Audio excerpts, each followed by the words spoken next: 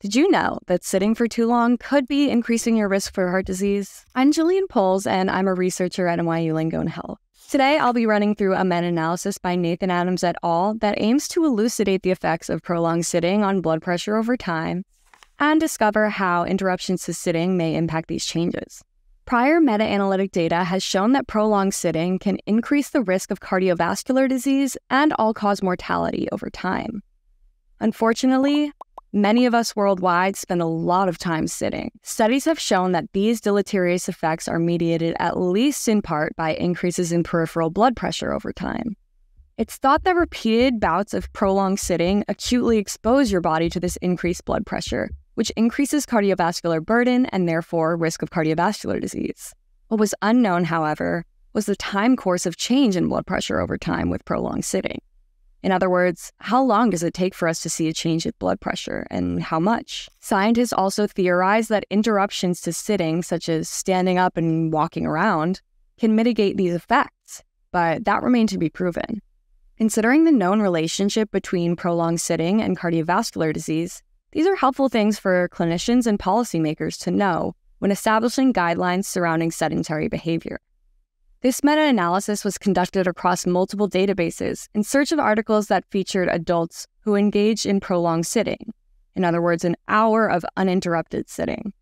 In order to establish the time course of change in blood pressure, it was also important that these studies measured their prolonged sitters for more than 2 time points across the sitting bout. Additionally, studies were included if there was an interruption to the sitting bout after it had began, such as walking or aerobic exercise.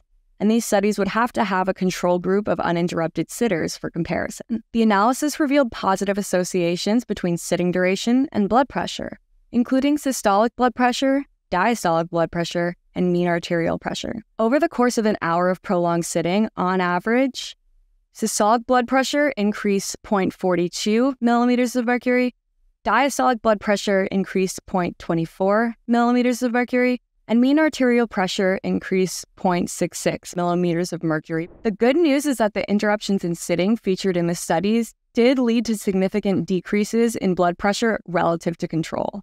There was a significant decrease in systolic and diastolic blood pressure, both about 0.24 millimeters of mercury per hour, and a non-significant decrease in mean arterial pressure at a P of 0.69. So what does all of this mean? Well, now we can corroborate that prolonged sitting is associated with increases in blood pressure over time. We also now know the rates on average at which blood pressure increases across an hour of uninterrupted sitting. These may not seem like big changes to you, but remember, we know that repeated increases in blood pressure over time can compound on each other and increase mortality risk. All hope isn't lost because we also concluded that interruptions to sitting are successful in mitigating increases in blood pressure over time. The studies included in this meta-analysis utilized a wide range of sitting interruptions, including both aerobic and body weight exercises. So this can include pretty much anything, such as standing up, walking around, calf raises, climbing some stairs, basically anything that gets your blood pumping. My advice? Whenever you're sitting, laying down, reclining, anything that's keeping you really still for an extended period of time, keep an eye on the time and try to limit it to less than an hour. I know a lot of us are maybe seated at a desk all day for work, myself included sometimes, and it can seem difficult to find the time to be active. But you don't need a whole workout to achieve these health benefits. You can take a quick stroll around the workplace, say hi to your favorite coworker, or maybe your pet if you work from home. So if you're watching this, yes you, and you've been sitting for a while, get up and try one of those sitting interruptions out. Your body will thank you for it. If you want more videos like this on root cause medicine, make sure to subscribe to our YouTube channel.